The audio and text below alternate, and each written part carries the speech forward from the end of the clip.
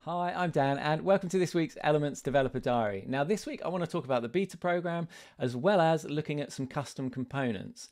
Now the beta, I'm pleased to say, is going really well, and for a while we had stopped adding new users to it, and this was to give us a chance to catch up and just focus on their feedback and make sure things were shaping up nicely. Now we've got Elements to a stage where we're confident we can start adding new users.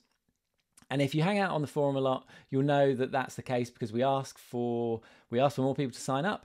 And if you filled in this form at any point in the last 6 months, you're on the Elements beta list. And we're now starting to email out to you guys if you're on that list, or those people on that list. We're starting at the bottom, so it's kind of a first come, first serve basis.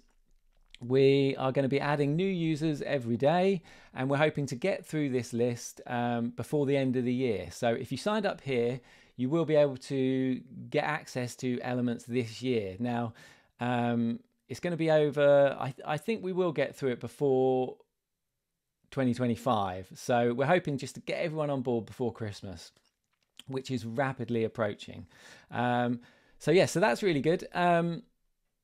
Which is good news. And then that will lead us into 2025 when we'll do a more public beta so that anyone can kind of come and sign up on the website.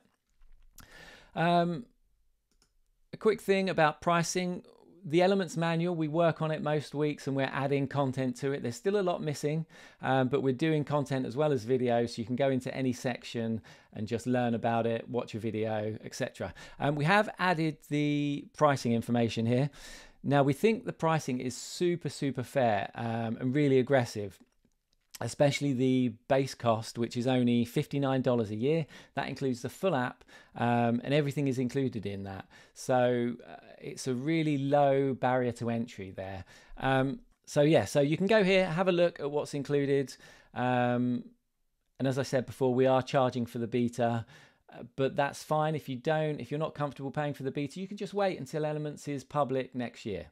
So with that out the way, let's go and take a look at some custom components. Now, this thread on the forum, I think this came about. There was quite a few users asking for, they wanted type to flow between columns, and Elements, or our components in Elements doesn't support that at the moment, but Tailwinds does. So I think what's happened is Steve here has, this is for the past week, I think he started, let's go back here. 6 days ago, he started looking into building a custom component to allow you to do these columns. And you can see here he's making pretty good progress, and there's some back and forth. He had some questions, but he's done a great job.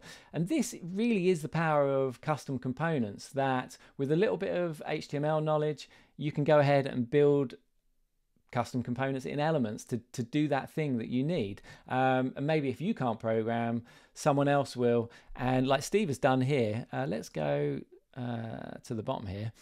He shared his project on the forum, and this is really powerful. Just it opens it up. You don't need to be a developer and know how to put together a component. You can really easily do it with this. And so he shared this project, and I thought it'd be fun to use this and see how it works in Elements rather than looking at our own components, which we've got some really big updates coming to those. We've got the scroll animation stuff coming, so hopefully I'll be able to show you that next week. It's looking really good. Anyway, let's take a look at this. So we can click this link and it magically opens up in Elements because it's on Elements Cloud. Elements just downloads the document. Really good stuff. Now, let's have a look at the node tree, or no, actually, let's see. So this was a blank project, as Steve said in his message, and we've got the columns component here that we can just drop in. Now, I want to use this column component, but I want to use it in another project. So what I'm going to do, I've dropped it into here, and I'm just going to copy it, and let's just paste it in here. And oh yeah, columns, there it is. So this is Steve's custom component, and if I go back here, let's just have a look. It's pretty straightforward. It's got some classes, it's got some divs and classes there, and these things in double brackets are values that get populated from these settings. So he's set up a few properties in here. If you don't know how custom components work, do go back and look for the custom component videos on YouTube. I've recorded quite a few of them, and it'll explain how all this stuff works. So he's built this. So let's go back here, and we want to use this. So let's drop it into here. And what I'm going to do, I'm going to take my typography and I'm going to drop it into Steve's. Let's have a look. That didn't quite drop in there. Let's see, where's the typography? That one. And I'm going to drop it into the columns. There we are. Right, so yeah, so now we've got our typography in Steve's little column component, and you can see it's got 2 columns there, and there's plenty of things we can customize in here. He's got some paddings. Let's just set the background color. Aha, there we go. Yeah, so this is the component. We'll set that to none because we don't really need that. Which you'll notice is a new feature. If you've been paying attention in Elements and using this as the beta, you can now set something to no color rather than having to set previously you'd have to set the opacity to 0, but now we have this new no color option. So there's lots of stuff that goes into Elements like this every week, just these little bits of polish. So columns, we can adjust the amount of columns here. Now this is obviously going outside the box here. Let's leave it at 2, and he's also got a setting here where you can change the width of the column. So each column is 126 pixels, 300. So yeah, so pretty flexible stuff. I'm going to leave it on 2 columns for now. He's got some options with text layouts. You can just justify the text, which is quite nice. Let's do that. So this is really looking quite print-like, and you can set a gap. This is really cool stuff. Let's open this up a little bit more, as we don't need. What I'm going to do, let's, because I've got this 2 column thing going on here, let's stretch this out. We'll move that above the sidebar. Boom, there we are. So now we've got these 2 columns, and now we've got a bit more space. Let's move it to 3. So that is looking pretty good. And what I want to do, I've got this image down here, and let's drop it into the beginning of the column. So yeah, this is looking very nice. And what about we'll get another image in here. Let's drop that in the columns as well. So now we've got this nice text that flows through here. These headings are a little bit big, and because I'm using the typography component, I've got long form set up. We'll go to the theme studio and let's edit that. We'll edit our H1s first. Let's make those a lot smaller. Let's do those X3, and then our H2s. Yeah, and then our H3s, let's make those smaller.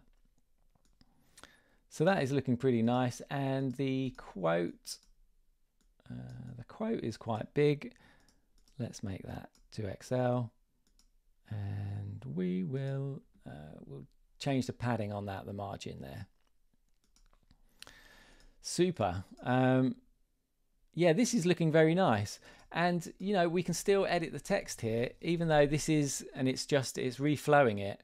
So this really is reminiscent of page layout, like print magazines, newspapers. You know, it really reminds me of things like Quark Express. If you've been on the Mac for a long time, you might remember that, or InDesign, things like that. So yeah, you know, and this is a custom component, and Steve has just shared this for free on the forum.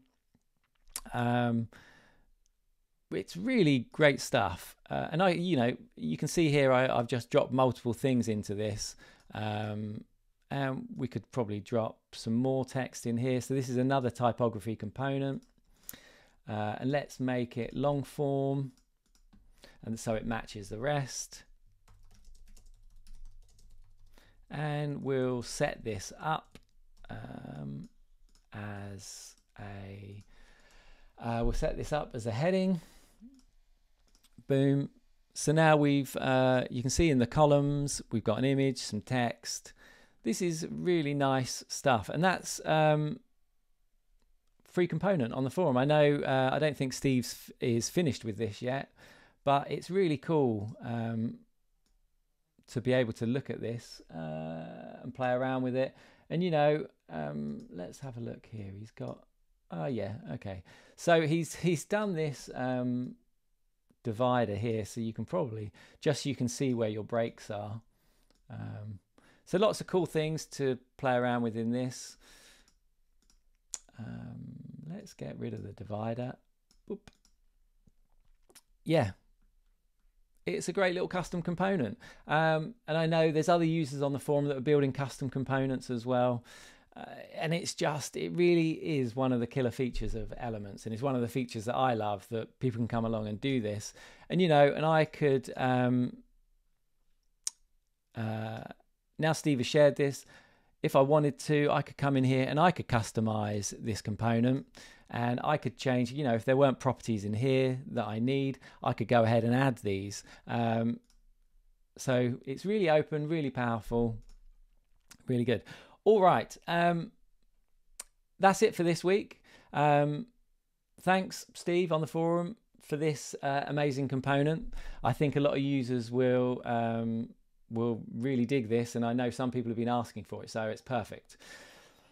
All right, that's it for this week. I will catch you in the next one, and I hope you're enjoying using Elements. And if you're on that beta list, I hope we'll get to you soon, and welcome to all the new users as well. All right, thanks for watching this one, and I will catch you next week. Cheers, bye.